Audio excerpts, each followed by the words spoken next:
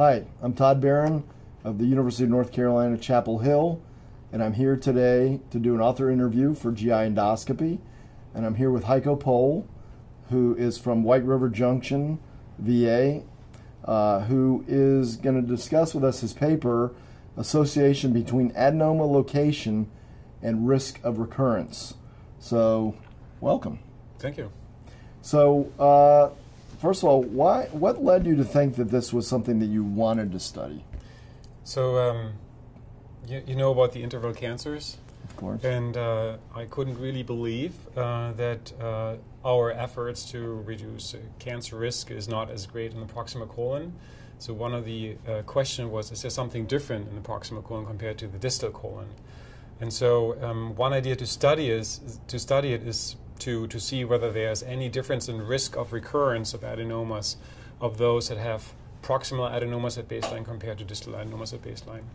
So trying to understand a little bit whether the natural history is different between proximal and distal, and whether that somehow can help us to understand whether there's something different in terms of risk of recurrence for colon cancer in the future. So the idea would be, if a patient had a resection endoscopically of a large adenoma in the right colon, are they more likely to get a recurrence or residual compared to somebody, for example, who had a resection in the left colon? Got it. Exactly right. Okay. Yes. All right. And so how did you do the study?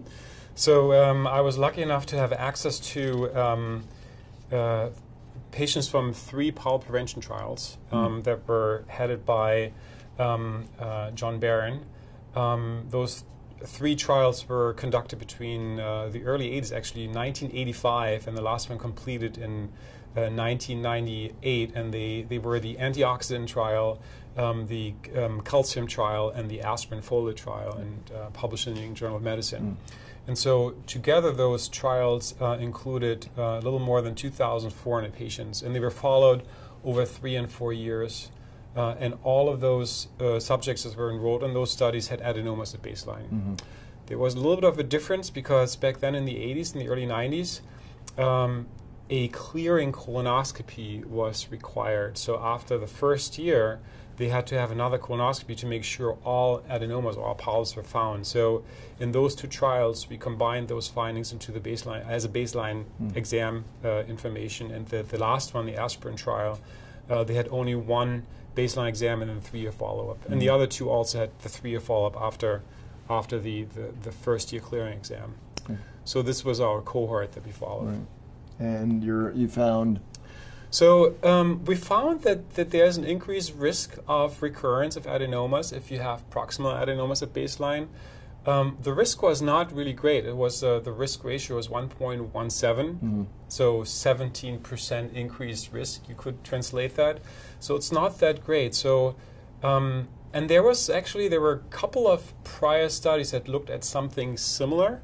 The largest one was the Martinez study that actually looked at the 8 Pohl prevention trials, and our 3 trials were part of it, but they looked at any adenoma in the proximal colon. So, patients have adenomas in the proximal and distal colon, so if you have any, then they looked at the recurrence. So we really wanted to tease out proximal and distal, and so we looked at those with only proximal and what their risk was in the future. And our risk ratio, so our risk for the future was a little less. Theirs was like 1.6 or so, ours was 1.17, so not that great. Then you might argue, well, some people may have 2 adenomas, so is there any difference or more, so multiplicity. So we then looked at those patients that had 2 adenomas or more on one side or the other, and we found the same kind of increase in risk in the future, a little more like 1.2 or so for future adenomas.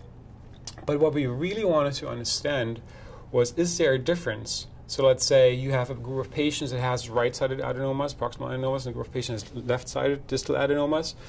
Is there a difference in the strength of recurrence on either side? And so we had a way, kind of gives you a little headache, but we had a way of comparing this.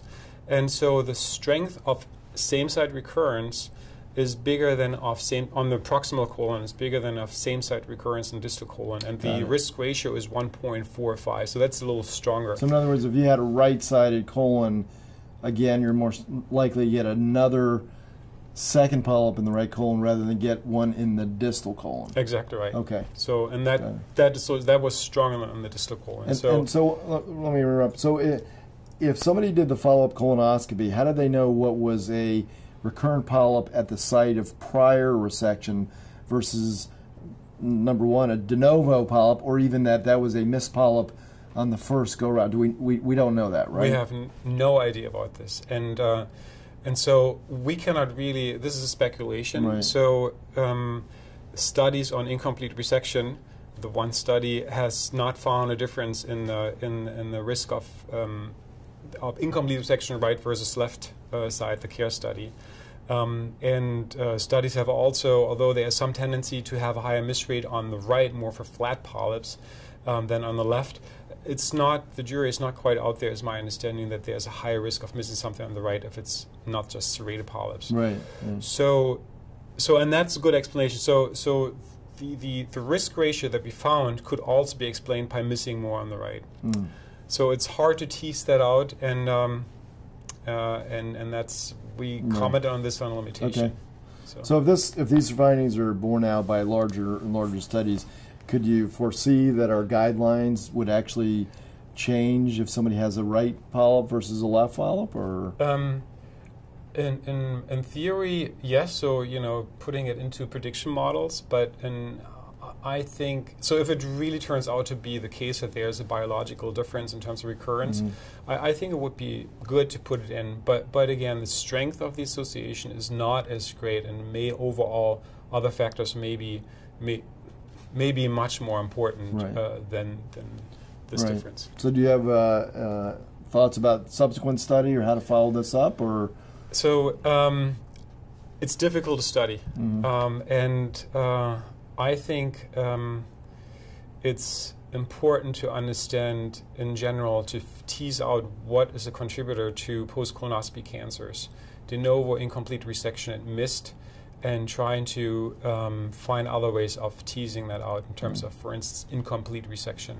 Right. Okay. Well, finally, anything the patient that you would tell, or do anything different today with your patients with the data, or again, too early to tell? Yeah, I think it's too early to tell. I think this was a nice or interesting way of trying to understand, is there a difference in the biology? Right. And we found a small difference, right. and there's a competing possible other explanation, but I think it was an interesting way to understand it. Great. Well, thank you for sharing your time with us. Sure.